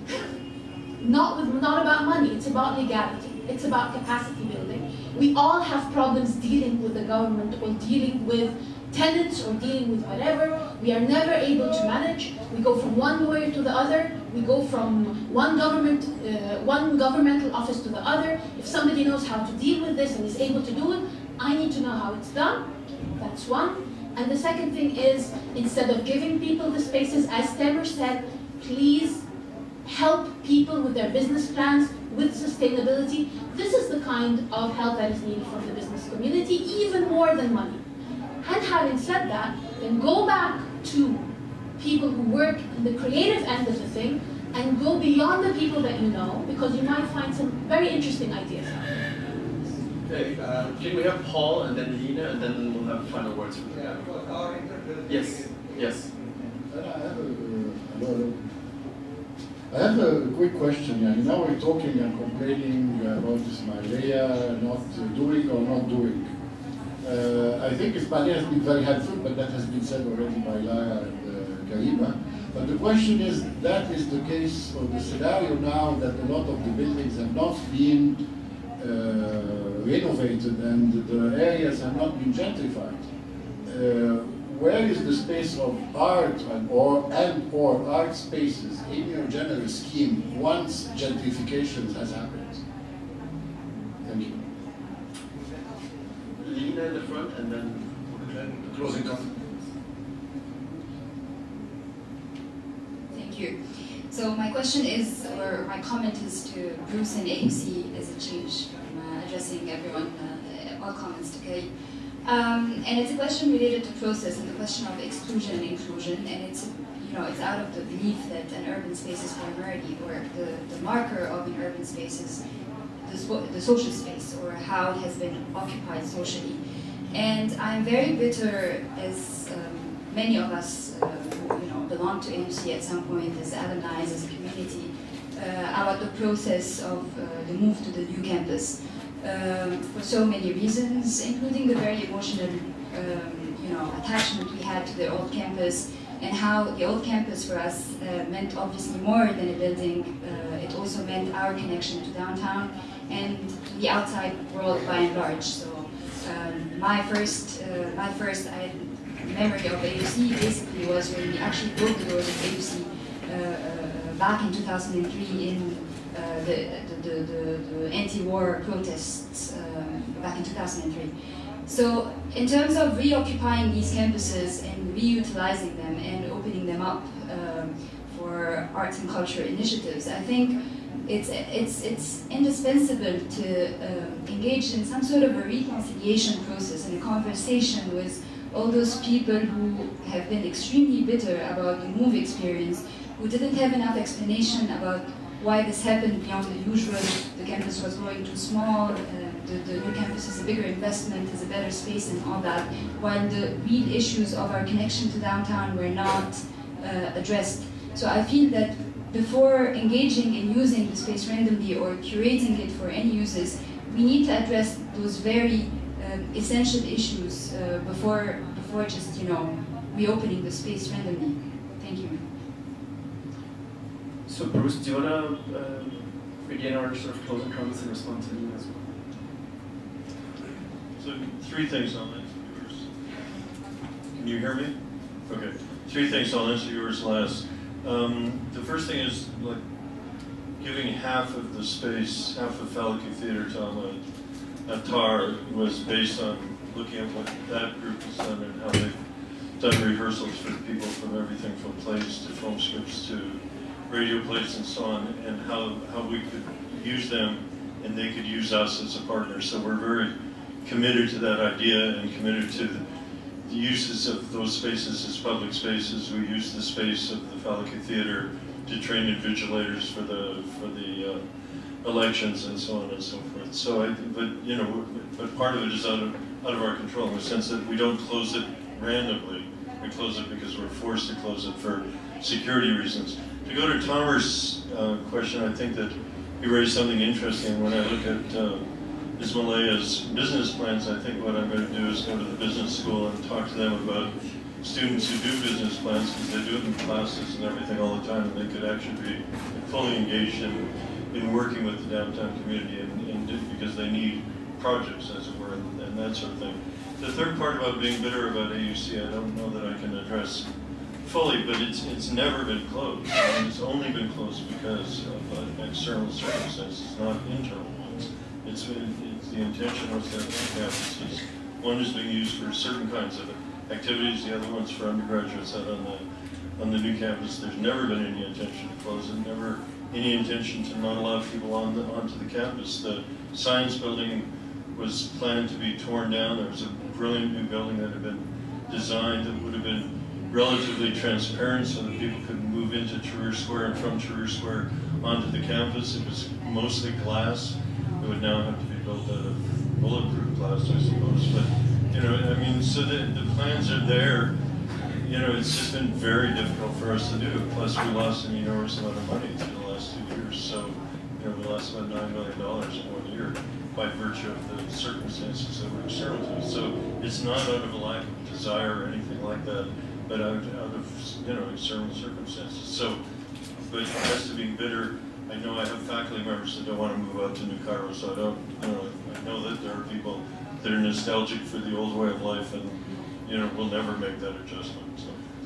I think, just to build on something you said, I think AUC has a brilliant opportunity to use its academic programs to really respond to some of these essential issues that we're dealing with today. I mean, we talked about issues of policy, and I think students can work maybe on real life experiences and on the ground factual situations, and actually apply some of their lessons to actually form in some of these policy issues, business plans. But even the architecture school has an immense opportunity to really implement ideas of adaptive reuse. I don't think we quite have, I know Nabil in Cairo University works with this issue, but the idea of how to use an old building with new functions is completely foreign to the majority of architecture school in Egypt. So all of these are issues that would have to be responded to. I mean, for instance, in terms of environmental concerns, at the new campus, we figured out a way to save $1 million last year by turning off the air conditioning at night, for instance, with really brilliant ideas like that. and some of that was going to be applied to the old campus as well if we can get back in there.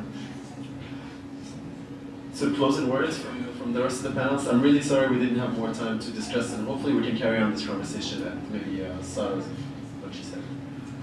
Well, for me, I think the continuation of this is really, again, looking back at our relationship to place, the fabric of downtown, the intimacy of the spaces and how they function even if they're decaying.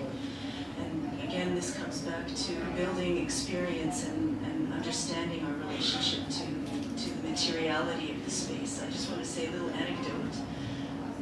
Over the years, every time I look at Ismailia spaces that are empty, that are possible to use, I always find a photograph, a portrait of someone who has been left behind. The place is empty, but there's always a portrait. Why, I don't know, but it's special. It's very special. So engaging, the private sector with the residents of the area, the cultural activities, and the street vendors, but this materiality, somehow, I'm not able to express it fully, but re-engaging with the urbanness of the space, valuing what we love about it, and then thinking creatively, imaginatively about reuse. Time. Sorry, Lara, if I annoyed you. but actually maybe it's because of my bad English. I wasn't talking about any favors. Yeah. I wasn't talking about any favors, and sure nobody owes anybody anything. I was talking about mutual interest. I was talking about the possibility of, because I know that we are heading, it seems like we have a similar vision, and Karim, I don't owe Karim, and Karim doesn't owe me anything. But we have a mutual interest, and we need to find a platform to get this mutual interest. Karim is, I'm so grateful to Karim for everything he did for Townhouse and for everyone, but this is another thing. What I'm saying here is about the mutual interest that we in this country, usually, we have a problem. We are building now a way of working together. And we need to take it from there, and we all need to keep this conversation. I want to talk about practical things very quickly. First, I think it's not only about money, and I hate to make this thing about money. I think one of the ideas, for example, since you have all these rooftops, so why you don't do art initiatives on the rooftops? And this will not cost you anything. This will not cost Ismailia anything. The other thing which I think is very important is I need all the institutions, and I think this includes us also as artists, we need to come up with a vision and with a proposal. We want to know what AUC is ready to offer, what Ismailia is ready to offer for the mutual interest, not as favor to anyone. And this has to be clear, and then I'm also lobbying for a kind of mutual opportunities for everyone. So it has to be very transparent, and in the end of the day, they have to look after their interests, and nobody is blaming them for that. But let's see if there is a possibility of having a mutual interest. The last thing which I'm offering here, because I don't want to make this conversation, and also I think we are here to tackle and to address the problems, not to talk about it's a lot. I mean, that we have people next door building that are sharing some visions with us. This is very clear to me. Just to be very practical, I'm suggesting that now and today we decide a date to start this conversation, to start this platform, and to start doing the process of the dialogue about how we do downtown. And I'm offering to host this thing in Cimatheque if you want. But this has to include all the key players, not only the artists. And I think it's our role today. We have to come up with a date and with a kind of a proposal of how we carry on with this thing. In the end of the day, the other side, we are really working together against us. If we will not save our necks collectively, our existence here will be very difficult. Anyway, that's that. Dun dun dun. I have 2 points which are sort of piggyback on what Tamara was saying. The first one is this issue of mutual benefits or mutual support, and this also is related to something Aisa said, that we have to pay attention to other models around the world. And I think what we're talking about here is these kind of cool cities initiatives, such as the one espoused by Richard Florida and that Flight of the Creative Class book, whereby there's some kind of a model in a city. He was positing that if we look at a neighborhood where there's so-called cool industries such as art making or design studios or what have you, some kind of intellectual labor, just the very presence of having that kind of labor in that neighborhood is going to somehow enhance the value of those those properties because people feel that it has this kind of inevitable cool factor, and then they want to go there. And then if people are going there, you can have a restaurant, and you can have a cinema, and then you can rent the flats for more expensive, and then you can get other businesses to come there. So a lot of cities have tried to implement that model from this kind of top-down approach, usually through public-private partnerships of having arts districts or mixed-use arts districts, with the purpose of that turning into economic revitalization for the city. And that has just failed and failed and failed and failed. It failed, you know, so many cities in Europe tried to do it. In Liverpool, it failed in Detroit, it failed in Chicago, it failed in Beijing. I'm sure it'll fail in Bilbao. And I think that a big fear on the part of arts practitioners here is we're feeling that we're being instrumentalized, you know, by real estate companies to give value to these buildings, and then eventually, you know, who knows what the end result of that will be. So I just wanted to mention that, just to bring that broader context into the conversation. And then the second point that I wanted to make was the question of sustainability. And for me, beyond the broader question of what are we doing with downtown, I think like people who are running or trying to operate spaces have to have a discussion together. Also, more specifically about how are we going to continue or find some other forms of support for these spaces.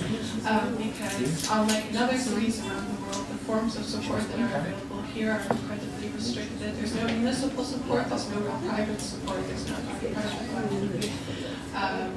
There's either foundations or there's funders to work with the private sector. And it's not sustainable. Townhouses, for example, is in an incredibly precarious situation. You mentioned rooftops. We have the rooftop studios in Manera, which provides 10 different artist studios working space for about 100 or 200 pounds a month. It's incredibly cheap, and the rent is absolutely exorbitant, and we've relied on foundation support to fund that, and we're running out. So we're in a constant state of precarity, and because art spaces have tended here to run themselves as charities, we've sort of put ourselves in that place of precarity.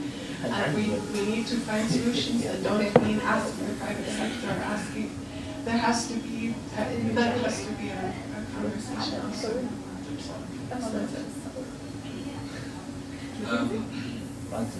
Supposing, I agree with what Tam is saying. The dialogue needs to start organically, and that have already started a platform where the different players can meet. I just want to remind you that the players in downtown are more than just the real estate investors and the artists. And each one wants to pull downtown in a completely different direction. So street vendors, if it were up to them, they block the streets entirely. If it were up to the merchants who have stores, they would kill the street vendors. If it were up to the artists, they take over all the buildings and not allow anyone to pay a single penny. And if it were up to the real estate investors, they tear everything down and build city stars. So and so everyone has a different direction. What downtown looks like today is the result of negotiations between the different players. Today, the street vendor knows that he can only take $1.75 from the street. More than that, he would start losing customers. He would start making the merchant angry enough to start attacking him. There's a negotiation that happens between the different players.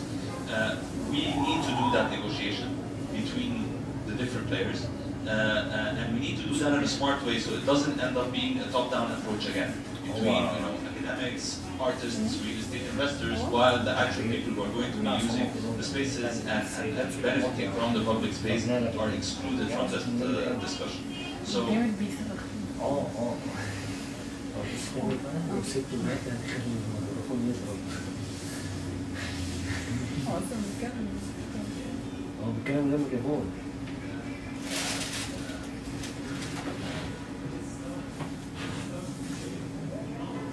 Don't have the power of making anything execute. I'll tell you an example of this. We're working with Omar now on two fronts. One front is the pedestrian passages and how they can be brought back using the same functions that have starting with taking them up, like the cafes and the stores, etc., keeping them there, while creating more space for the pedestrians. It's a project where we're documenting all the passages, what sort of negotiation happens between the different players, and how we can enhance that. To put a pilot project for the government to implement later on. Because as far as the government is concerned, what they would like to do is to either clear them up completely, or pedestrianize the rest of downtown, which means you block out Harb Street or Adli and make that into pedestrian. To look a lot like Shawarbi, and you know, it's a really difficult process to manage with the sort of government we have today. But we're trying. Absolutely. No, it's a process. We don't start the project now and finish it now. The other thing, Omar was also working on something that has to do with finding a solution for street vendors on the spot, in their locations. Everybody was thinking, move those people outside of downtown. We think that they should not move, that it should be done in a way where they can still remain there, but it's not as territorial and as messy as it is today. We are trying to support different initiatives. Just like I said, we work with artists, we work with urban planners, we work with refurbishment people. We need everybody to come together. As that's happening today, Omar and Beth are leading that effort. We are very happy to be involved in that effort. Today is one of the activities in that effort. And I think we should continue to support one day or two until we reach that level.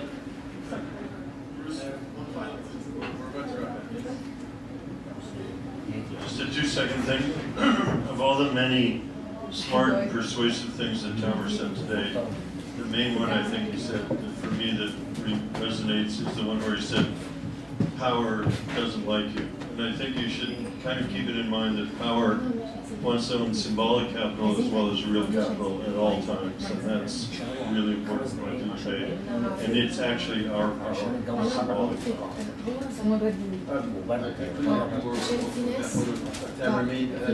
Just to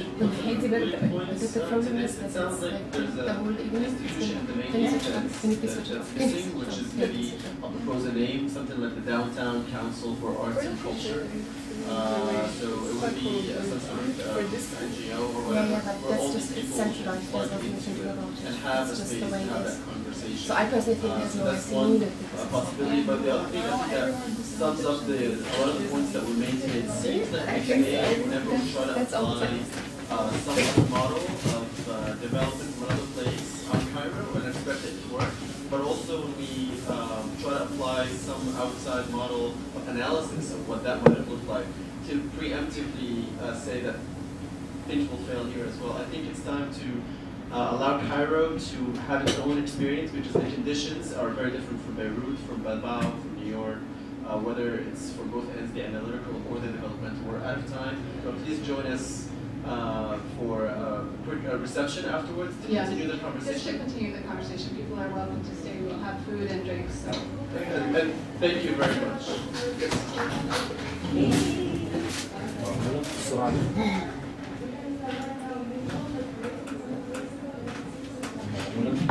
سلام بقى انا هطلع بره. شكرا على الماء.